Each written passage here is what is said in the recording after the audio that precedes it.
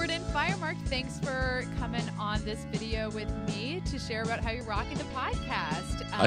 Thanks. Yeah, so you have 3 podcasts, and we're just going to talk about a couple of them. So you really are a podcast rock star. Tell us about your 3 podcasts and then the purposes of each one of them.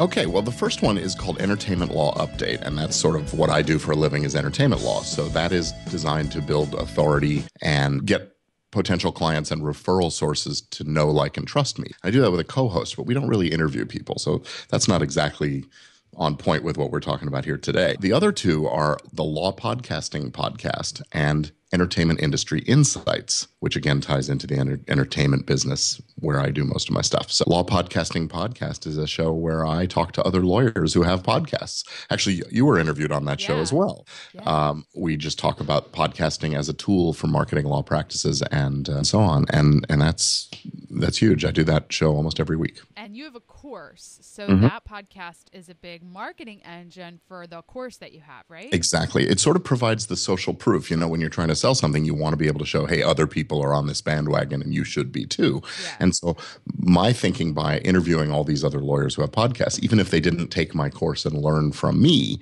at least I can use them to illustrate the power of the podcasting as a medium and a tool. And it's helped a lot in selling the course. Yeah, and then your entertainment law podcast, the interviews, what kind of interviews do you do on that show? So or do you do interviews on that show?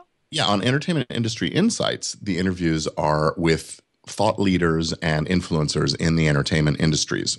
Theater, film, television, music, whatever, new media and all that. And that really is about me having I don't want to call it a pretext, but a good reason to call someone where I'm not just hitting them with a say, hey, you should hire me as your lawyer. Mm-hmm. So it's an opportunity for me to get to know them and them to get to know me in a way that is helping them theoretically as much as it helps me. And so that's been fantastic for me because it's taken the pressure off that initial, there's an ideal client. How do I go approach them? It's interview them on the show. That's a warm, friendly kind of a way to do it. And It has worked. It has worked. I've only done a few episodes. Every time I spot with these people and I set them up, I'd say I've got about an 80% success rate in converting those folks into clients. Wow. I love that because I tell people all the time when they think about starting a podcast. In fact, I was just on the phone. Somebody called me cold today. It's on my website. Called and was like, I'm the marketing director for this company. And I'm like, we're thinking about podcasting. I have no idea anything about podcasting. And you tell me about it. And, obviously I talked to him about being a guest on podcasts. But I said, you should also have your own because you can interview those people that you would want to be your client. And I think that's where most podcasters see success in their business. It's not getting the big celebrities and the big influencers, but it's interviewing people that you think you would want to do business with in some way. Yeah. And as long as you're providing a service to the rest of your audience, right. It's still valuable content. It's a win-win. Absolutely. So 80% success rate in converting those people. People always want to know, what's the follow-up? I mean, when do I go in for the kill? And when do I set up that next conversation? Like, how does that work for you? I haven't had to do a lot of chasing them down after the interview.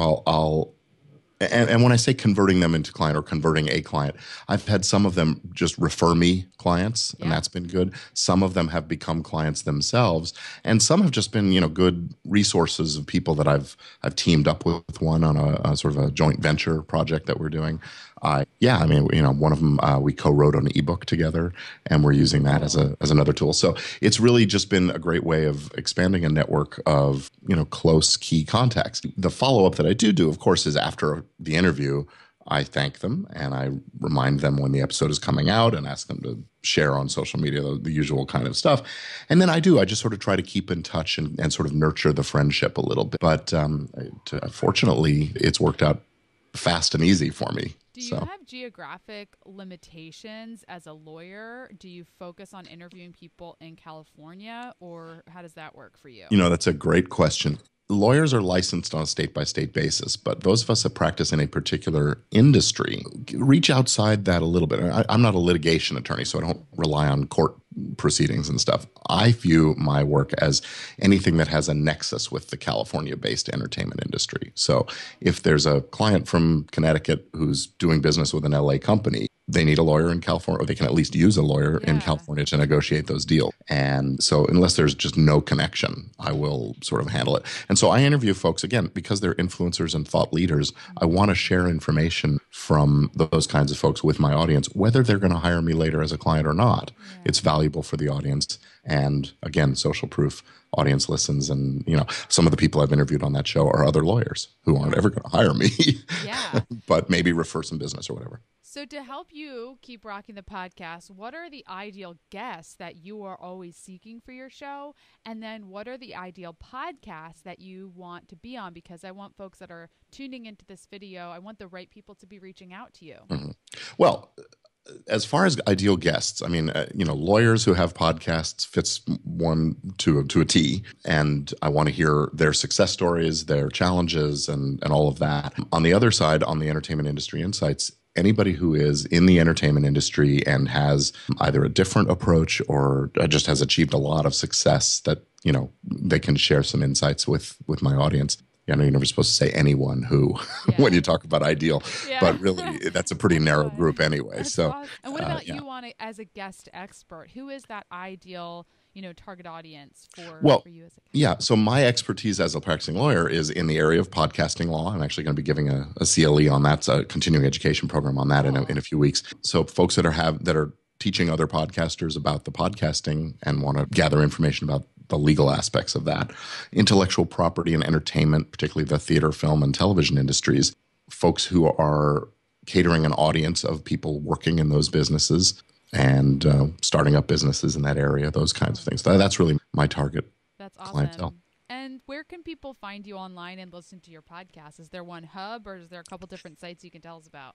Well, the good news is if you go into iTunes and you search on my last name, Firemark, that will serve as the hub. It'll bring all of that together. There aren't too many other Firemarks in the world. Okay. So I'm fortunate with that. But firemark.com is my law firm website. And no, I don't actually promote the law podcasting podcast there. I do promote entertainment industry insights and entertainment law updates. So firemark.com, great way to find me. And lawpodcaster.com is the other one. Thanks for being here, Gordon. Thank you, Jess. It's been great.